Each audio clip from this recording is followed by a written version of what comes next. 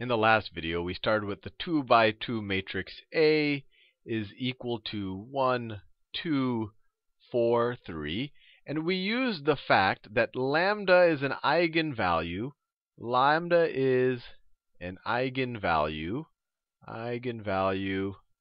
of A if and only if the determinant of lambda times the identity matrix, in this case it's the 2 by 2 identity matrix, minus A is equal to 0. This gave us a characteristic polynomial, and we solved for that, and we said, well, the eigenvalues for A are lambda is equal to 5 and lambda is equal to -1. That's what we saw in the last video. We said that if you were trying to solve A times some eigenvector is equal to lambda times that eigenvector, the two lambdas which this equation can be solved for are the lambdas 5 and -1. If we assuming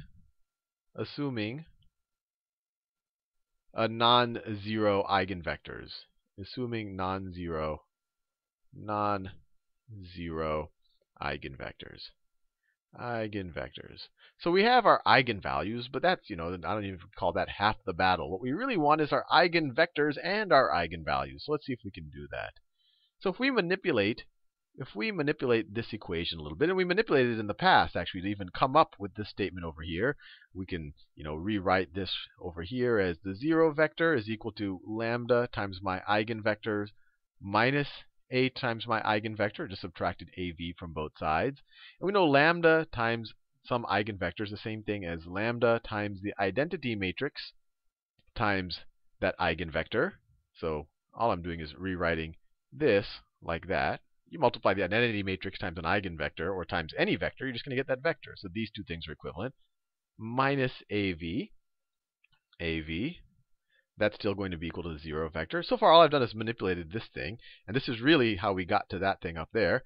Then you factor out the v, so to speak, because we know that matrix vector products exhibit the distributive property, and we get lambda times the identity matrix minus A times my eigenvector have got to be equal to 0. Or another way to say it is for any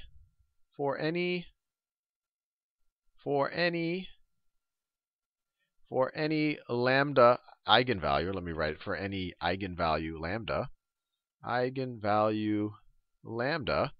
the eigenvectors that correspond to that lambda, we can call that the eigenspace for lambda. So that's a new word.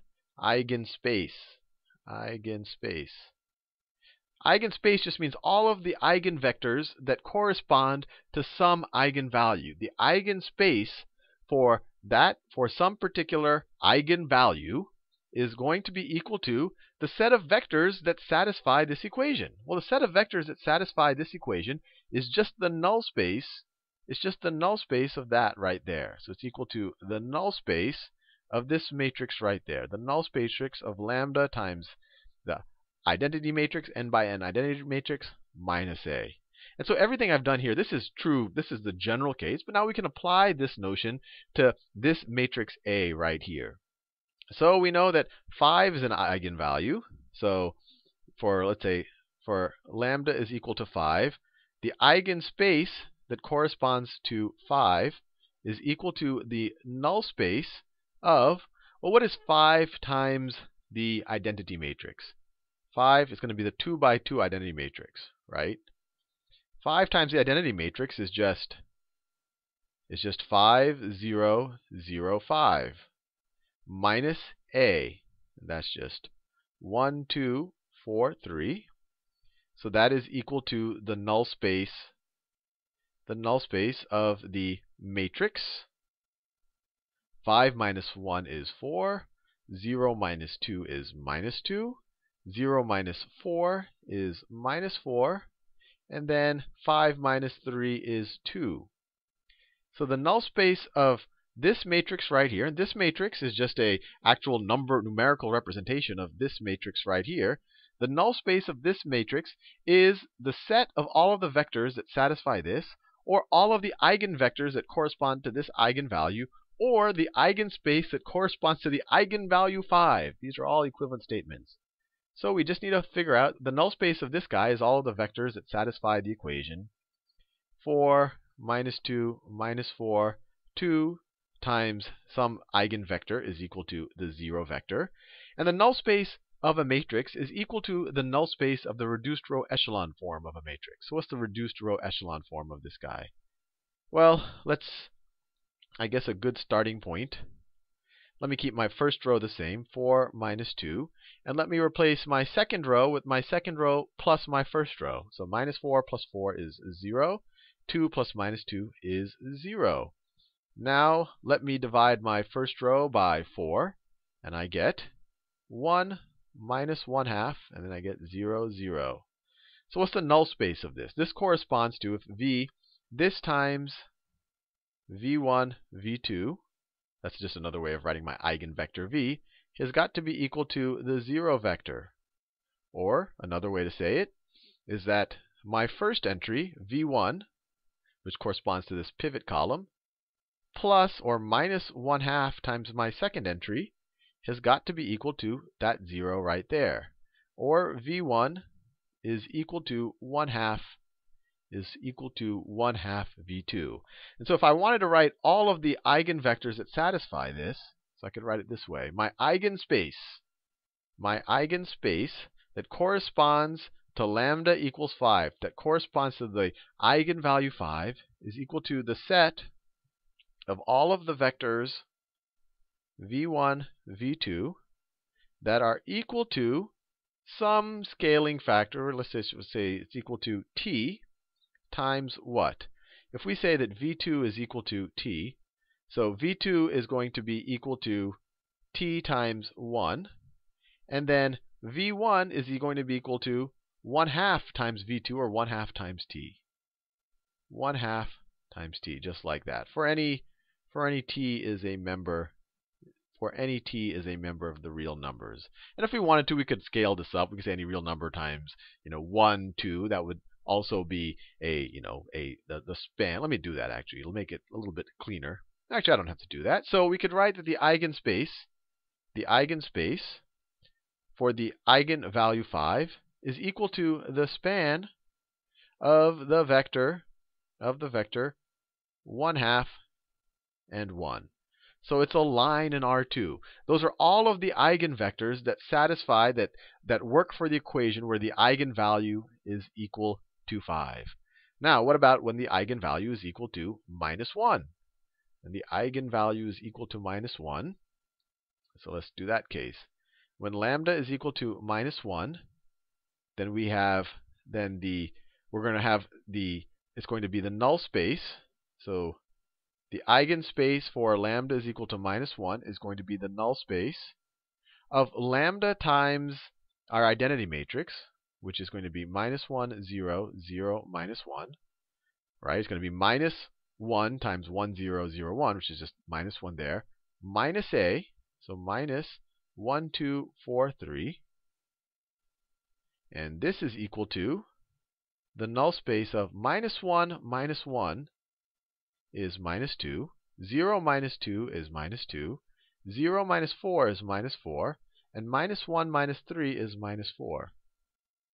And that's going to be equal to the null space of the reduced row echelon form of that guy. So we can perform some row operations right here. Let me just put it in reduced row echelon form. So if I replace my second row with my second row plus 2 times my first row. So I'll keep the first row the same, -2, -2. And then my second row, I'll replace it with it plus 2 times the first. Or even better, I'm going to replace it with it plus -2 times the first. So -4 plus 4 is 0. -4 plus 4 is 0. And then if I divide the top row by -2, the reduced row echelon form of this matrix right here, or this matrix right here, is going to be 1, 1, 0. So the eigenspace that corresponds to the eigenvalue -1, eigenspace that corresponds to the eigenvalue -1 is equal to the null space of this guy right here. Or it equals it's the set of vectors that satisfy this equation. 1, 1, 0, 0. And then you have v1, v2 is equal to 0, or you get v1 plus, these aren't vectors, these are just values. v1 plus v2 is equal to 0. Sorry, is equal to 0, because 0 is just equal to that thing right there. So 1 times v1 plus 1 times v2 is going to be equal to that 0 right there. Or I could write v1 is equal to minus v2. Or if we say that v2 is equal to t, we could say v1 is equal to minus t. Or we could say that the eigenspace for the eigenvalue minus 1 is equal to all of the vectors v1, v2 that are equal to some scalar t times v1 is minus t and v2 is plus t. Or you could say this is equal to the span of the vector minus 1 and 1. So let's just graph this a little bit just to understand what we just did. We were able to find two eigenvalues for this, 5 and minus 1. And we were able to find all of the vectors that are essentially we were able to find the set of vectors that are the eigenvectors that correspond to each of these eigenvalues. So let's graph them. So if we go to R2, let me draw my axis. That's my vertical axis. That's my horizontal axis. So all of the vectors that correspond to lambda equal 5 are along the line 1/2, 1. So, or the span of 1/2, 1. So if that is 1, that is 1. So you go 1/2 and 1, just like that. So that's that vector, the spanning vector.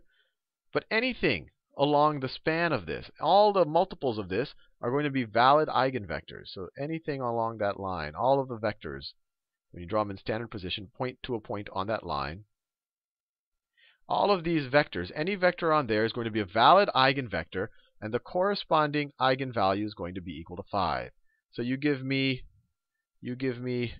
this guy right here. When you apply the transformation, it's going to be 5 times this guy.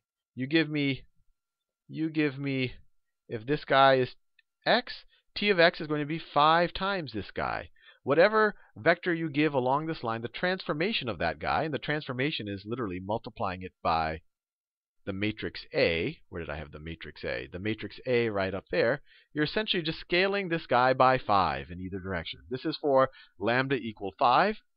And for lambda equals 1 is the span of this vector, which is minus 1, 1, which looks like this. It will look, so this vector looks like that. But we care about the span of it. So any vector in this set, any vector that when you draw in standard position lies or points to points on this line, will be an eigenvector for the eigenvalue minus 1. So lambda equals minus 1. So if you take, well, let's say you take the spanning vector here, you apply the transformation, you're going to get minus 1 times it. So if this is x, the transformation of x is going to be that right there. Same length, just in the opposite direction. If you have this guy right here, you apply the transformation, it's going to be in the same spanning line, just like that. So the two eigenspaces for the matrix, where did I write it? I think it was the matrix 1, 2, 3, 1, 2, 4, 3. The two eigenvalues were 5 and minus 1, 5 and minus 1. And then it has an infinite number of eigenvectors, so they actually create two eigenspaces. Each of them correspond to one of the eigenvalues, and these lines represent those two eigenspaces. You give me any vector in either of these sets, and they're going to be an eigenvector, or you give me any vector, I'm using the word vector too much. You give me any vector in either of these sets, and they will be an eigenvector for our matrix A. And then, depending which line it is, we know what their transformation is going to be. If it's going to be on this guy, if you take the transformation, the resulting vector is going to be 5 times the vector. If you take one of these eigenvectors and you transform it, the resulting transformation of the vector is going to be minus 1 times that vector. Anyway, we now know what eigenvalues, eigenvectors, eigenspaces are, and even better, we know how to actually find them.